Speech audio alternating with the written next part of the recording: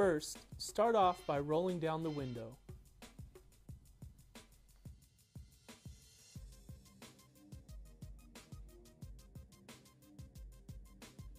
Next, grab the cleaning wipe, open, and clean the areas in which the visor will be applied.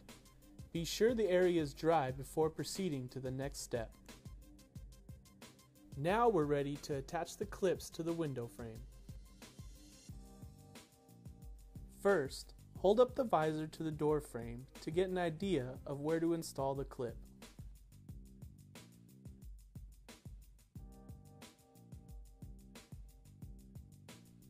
When installing the clip, make sure the surface with the hole is facing out and that the clip is curved outward as well.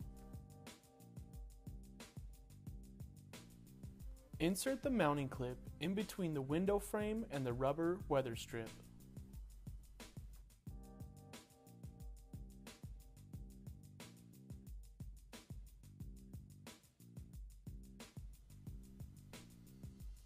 Now we are ready to attach the rest of the clips to the window frame.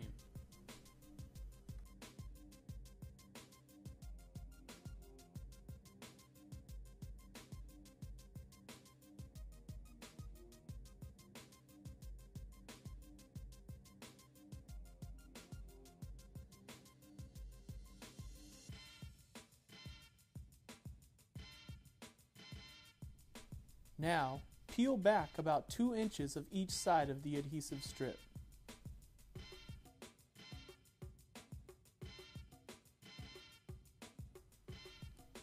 Now we are ready to install the visor. For this application, you will first attach the front edge of the visor to the side view mirror panel.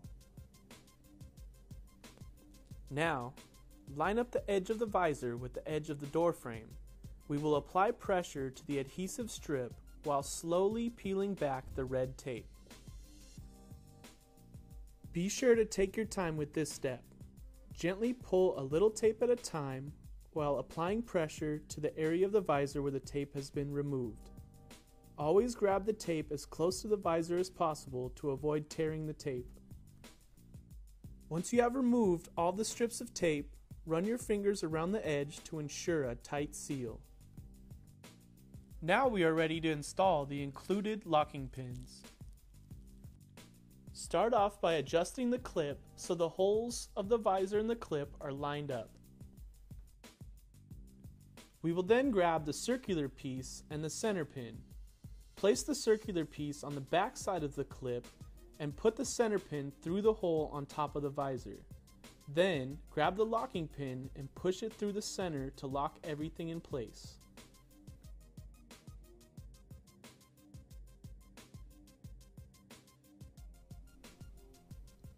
Now repeat these steps for the rest of the locking pins.